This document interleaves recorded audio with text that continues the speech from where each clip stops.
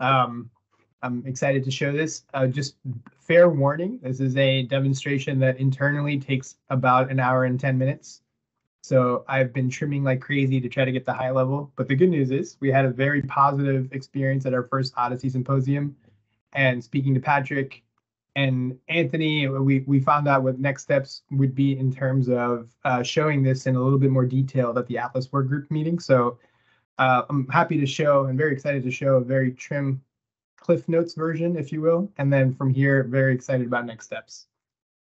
So for those of you who had a chance to stop by at our demonstration, essentially the items that we worked on over the last year or two were to make some features of Atlas that our institution really asked for. So they center around these 4 topics: being able to upload an external cohort, being able to extract data from the OMOP CDN. There's specific data types and formats that they wanted. So there was some work around building those workflows in. And then finally, our compliance office, because data is being extracted, needed to exert a level of control. So that's why we decided to integrate with our internal IRB system. So the work that we did, there was quite a bit, but this is a good way to categorize it. So as we all know, building a cohort in Atlas is very straightforward. You find your clinical concepts, build the set, and then use it to configure the logic for the cohort. What we needed to do was being able to allow a user who might not be very familiar with a lot of the nuances around informatics methodologies, but be able to use essentially a list of patients that they might be tracking externally, right? So when you're thinking in terms of, at least for our users, they might be tracking patients that they have on a REDCap project, or they might be looking for a specific set of patients that they've accumulated over years, or in the case of our biorepository, they might have a specific set of specimens, and they know the patient IDs, and they, through user feedback, told us that to recreate that using logic and rules would be very, very difficult to do, and you always are chasing, a way to find those patients. So what we did was build a workflow that allowed them to download a very simple template, which I'll show you, put in the MRNs, and then to make sure that it followed at least the bare minimum requirements of how Atlas operates, a cohort start and end date. And I say Atlas as a placeholder for the whole cohort workflow. And then be able to upload that and then use that cohort within Atlas to characterize, or in the case of our users, be able to extract additional information from. So that was our upload workflow, in which I'll show you. Then we had we needed to be able to build the ability to extract data from Atlas for specific cohorts. And for that, we used the existing templates, but then created essentially a custom workflow to be able to allow a user to pick and choose the various variables that they might be interested in. And this is all driven off of the vocabulary. And then from there, pick particular parameters. So one thing to note here is that we just had a library on the left side of the screen, which I'll show, and then essentially a shopping cart or a basket kind of functionality. So as soon as they pick the variables that they wanted to extract, they would appear. And then from there, they would be able to select additional parameters, such as the type of statistics or things that they want. And there's some key things in there. So let me take a pause here and show you what those 2 things look like in the system. All right, so you should be able to see our instance of Atlas. It should look very familiar. It is, I believe, a version behind, if not more, but this is one of our training environments. So the upload cohort workflow, this is essentially allows a user to upload their cohorts. We would be clicking new cohort, and then from in here, it provides them some instructions on what to do and the ability to download this template. When they do that, and this is going to be like a cooking show where I show you all these things, but we've prepared it beforehand. This is what the template looks like. So as you can imagine, they would put in their MRNs, their start dates and end dates. And like I said, this is going to be something that they've probably been following these patients for a while. So this is the part where I jump to what it looks like. We put in, just and essentially a list of MRNs. These are all dummy MRNs. And then the start date and end date. And then from there, what they would be able to do is upload it here by picking the file, hit upload, and then that would function as a cohort that they can use to do additional analysis with. So now I'm going to jump to the extraction workflow because I'm at 6 minutes. So here we have a whole series of cohorts.